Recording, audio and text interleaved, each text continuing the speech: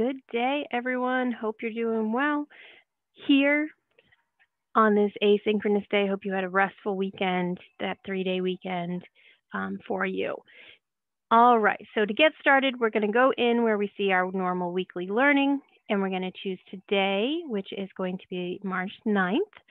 I know that not everything's published right now, which is why you see it as my screen. Don't worry, I just have a few of you that really like to jump ahead of the game, and I want to explain first.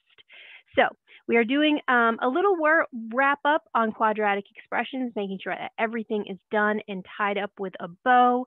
So I want to make sure that we understand how graph tables and equations represent the same quadratic function and how they're related. And I want you to be able to explain how quadratic equations and its graph relate to a situation. So first things first, though, make sure you have all of these done. Many of you do. If you would like to improve your score, you are allowed to take it more than once. Those are all linked here, as well as in that first screen in that weekly learning. Those should be listed for you. So please, please, please make sure those are done. I will be checking them for grades this week, and interim are closed on Friday.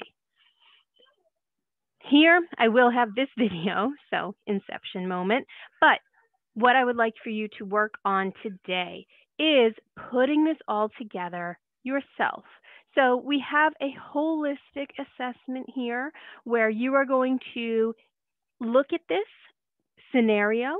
I will read it to you now, and I would like for you to notice a few things, and then the questions will be below, and I would like for you to answer them and turn them in. So our situation, an archer shoots an arrow. The arrow's height above ground. Sometimes I mess up when I'm reading. Let's try this again. An archer shoots an arrow. So that's the action verb. That's what's happening here. This guy is shooting an arrow. The arrow's height above level ground in feet is modeled by the equation. H of t equals parentheses 1 plus 2t, close parentheses, open parentheses, 18 minus 8t. And also represented by the graph and table. The time t is measured in seconds. So this equation here matches this graph here, matches this table here. All of these are showing equivalent representations of this expression. The first thing I would like you to do is to change this factored form into standard form. So we have it in factored form up here. Maybe you can't see my mouse, so I will show you here. We have our factored form here. This is what I'm talking about. So if you're watching this video, you can see, okay, got it. Don't want to do that, but I'm just showing you here. That is our factored form. What would the equation look like in standard form? Show your work, and you may use the box below if it helps. So here's this box that I set up for you. You may do it this way. You may use binomial multiplication, whatever it may be, but I want it in the end to be in that ax squared plus bx plus c form. Next, you'll work through number 2. At what time will the arrow be at its maximum? How high is it? How did you determine your answer? You may do this however you may like, whether you're using the equation, whether you're using the graph, whether you're using the table. My only request here is that you explain yourself. If you need to do it in your language, that is fine. I would rather you get the explanation out than worry about how well you do it in English. I will do some translation, and yes, it'll be on Google Translate probably, so bear with us, but we're working together.